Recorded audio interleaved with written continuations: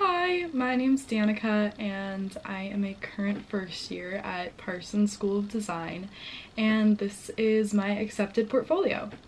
I'm gonna try and upload more videos on kind of my life at Parsons. When I go back to New York, I'm at home right now for the break. I'll start uploading some vlogs, kind of day in my life as a student at the school and living in New York City. I applied to a bunch of different schools. I was super fortunate to have gotten into most of them with a scholarship. So I applied and was accepted to Otis, Syracuse, Drexel, Parsons, FIT, SCAD, School of the Art Institute of Chicago.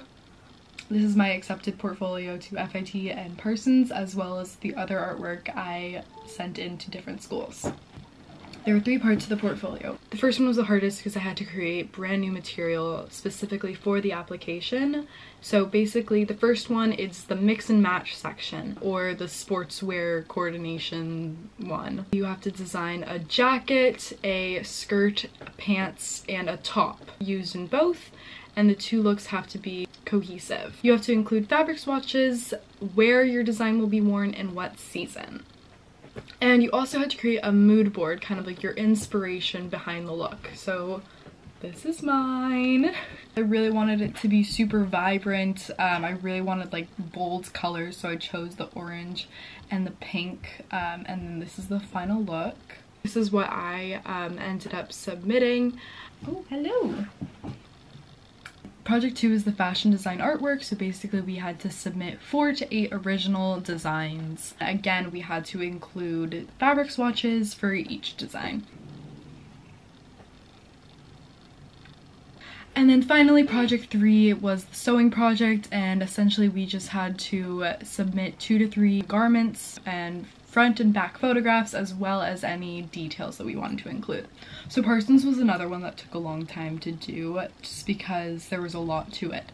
I did extensive research on Parsons. It was my top school. What all of the information sessions I went to told me is that they don't want to see fashion design work. They solely wanted to see my creative artwork. Their kind of philosophy is that they'll teach me the mechanics of everything later. So we had to upload 8 to 12 pieces of our work. I submitted 11. Here is the work. They didn't want to see a lot of fashion, as I mentioned, but I did include a little bit of it just because I felt like it was kind of essential to who I am and what my creativities are mainly focused on. So I did include some of my more creative work. So I have this black dress with a tulle skirt, the vinyl vest with these kind of like spiky sleeves on the side.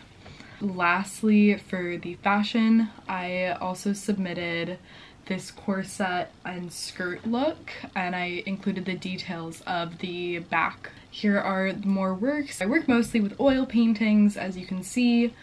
I really like to draw people. I have a couple landscapes, lots of bold colors, just kind of wanting to show my creativity and how I can translate that into my artwork.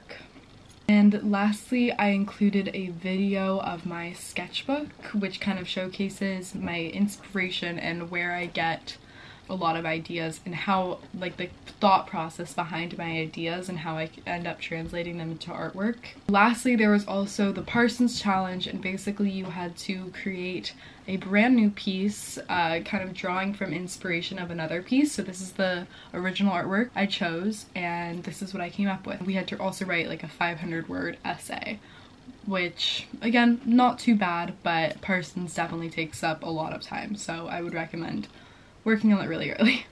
The portfolios I did for a lot of schools include a bunch of the same artwork, and I kind of mix and match them for each school and what I thought would be the best for other places. Like, a lot of schools wanted to see kind of more still life work, so I included my still life. So you really just have to kind of curate your portfolio to each school and kind of do what they want. So I highly recommend going to different kind of information sessions regarding the portfolio, because you're going to get a lot more information in those than you will out of their website in regards to what they want to see. But you want to make sure that all of your portfolios are specific to that school. So don't just have like a blanket portfolio that you submit to every school. You really want to choose which pieces will be best for what school. Anyways, thank you so much for watching. Leave a like, subscribe. Not quite sure how this works yet. But yeah, so if you want to see more videos like this, it would mean a lot, and comment what schools you're applying to. Anyways, thank you so much. Bye guys.